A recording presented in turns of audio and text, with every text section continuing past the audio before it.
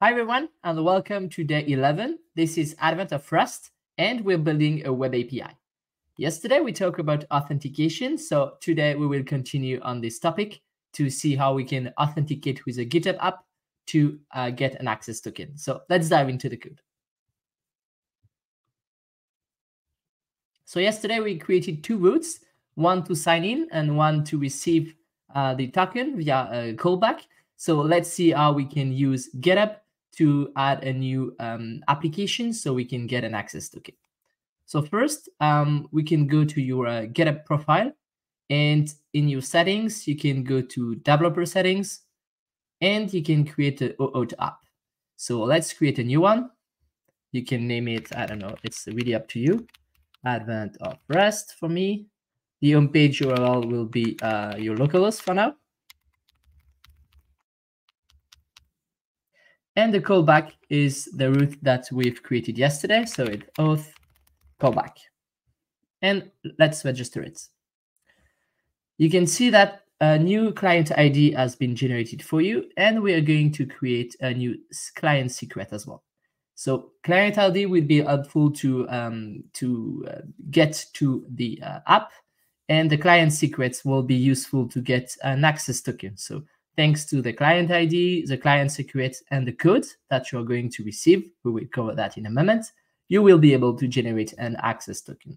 So make sure we copy those values. And remember, we already talked about environment variable. We talked about the ports, which is like 8000 or 8080 if you configure the environment variable. And now we are going to add two new ones, so client ID, client secret. So it's not super convenient to have them managed by hand. So thankfully, we have a crate, which is called dotenv. So we can go add dotenv. And this would allow us to create a new file. So let's go ahead and create a new file, which is dotenv. And this is used only during development. And it's like a key value file. So we can say port 8000. And now we can create our new variable. So client ID. This one. And our secret as well. So GitHub client secret ID. And we can copy this one. So cool. Once again, this file .env is like a key value pair to simulate your environment variable. So that's going to be very useful. And since we've now installed our crates, we can go back to the main, and we can use .env.ok. This function is exposed for you via .env, so don't forget to use it. So use .env.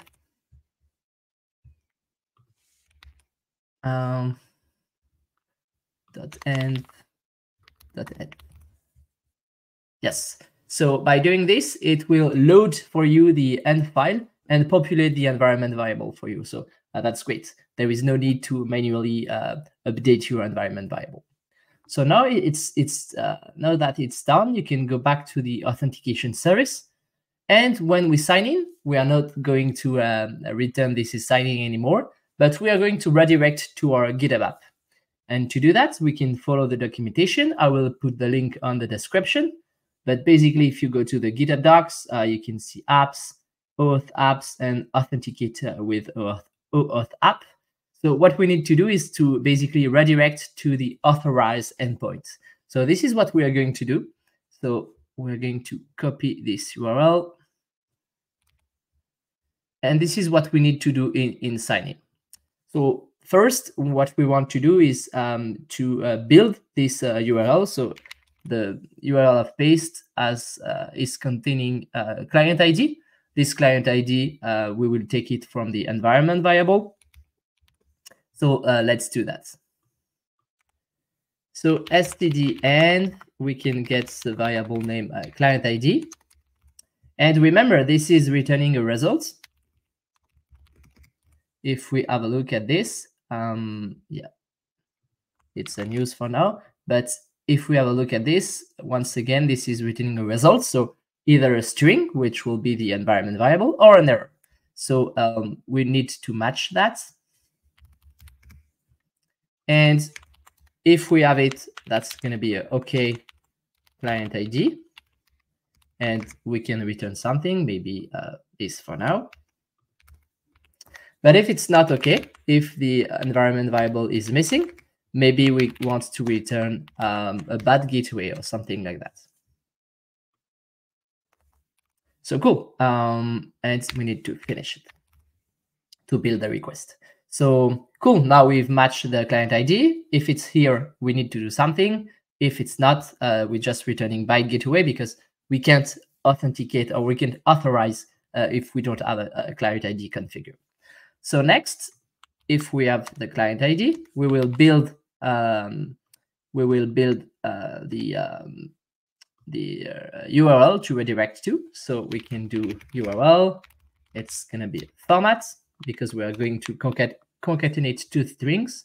So the first one is this. We can move this. And we don't need the scope user image, so you can remove it. And the client ID will be the client ID that we've just matched. And finally, we don't want to do a OK. We want to do a permanent redirect. We need to append the header. The header would be a tuple. It's going to be location and the URL. And we need to finish it. So basically, when we will hit sign in, we will first check whether or not the client ID is here. Then we will create a URL, which is going to be GitHub login authorized with the client ID. And then we will redirect to this, this page. So great. We can remove that. So let's try it. If we do cargo run. So let's open a browser just to make sure that this is working.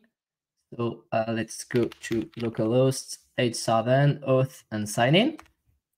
Cool. So now it's been redirected to GitHub, and we need to authorize this. So the first time a user will need to authorize the application. And then, as you can see, it has been redirected to a callback URL, so the route that we've added yesterday, with a code. So what this code will be used for, we will cover that tomorrow. But yeah, it seems to work. So if we do a sign in again, this time there is no need to authorize the app because it has been already authorized once. So yeah, we've made some good progress in our application. So tomorrow we will cover what we will need to do in the callback URL. So yeah, that's it for day 11. See you tomorrow for day 12. Have a good one.